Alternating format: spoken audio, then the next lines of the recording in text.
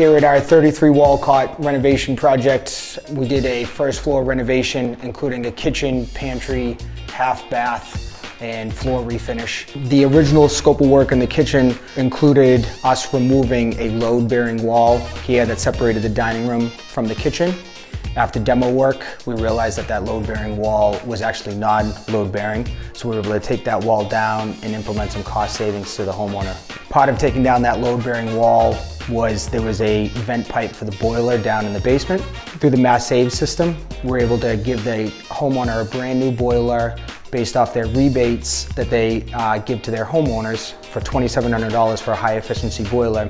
We installed a new boiler basically at no cost, which is a direct vent boiler, which allowed us to get the venting to the opposite side of the house.